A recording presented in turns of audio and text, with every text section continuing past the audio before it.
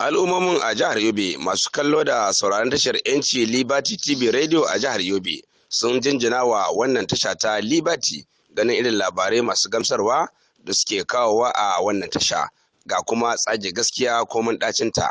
Don haka waɗannan al'ummomi sun yaba wa wannan tasha ta Liberty ganin irin yadda ake gudanar da shirye-shirye masu ma'ana da faɗakarwa da ilmantarwa. Gaskiya muna jin daɗin shirye-shiryen Liberty wanda suke yi, wallahi da kwanakin baya da ya yanke gaskiya sam ba ma jin daɗi, sai muka zama kawai a cikin duhu ɗif.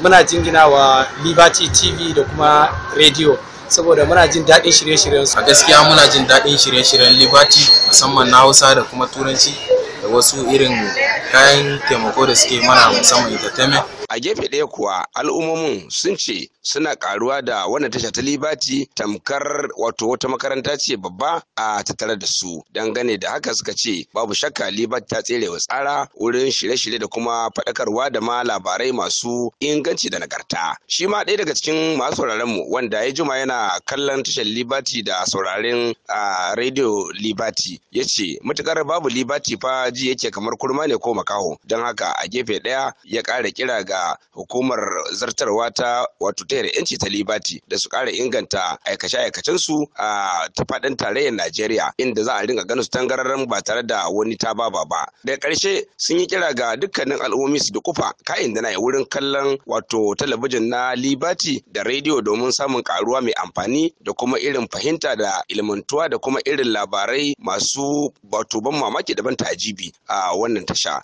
Ƙarshen rahoton kenan a Doya Rogashuwa, labaran Liberty daga Damaturu, jihar Yobe.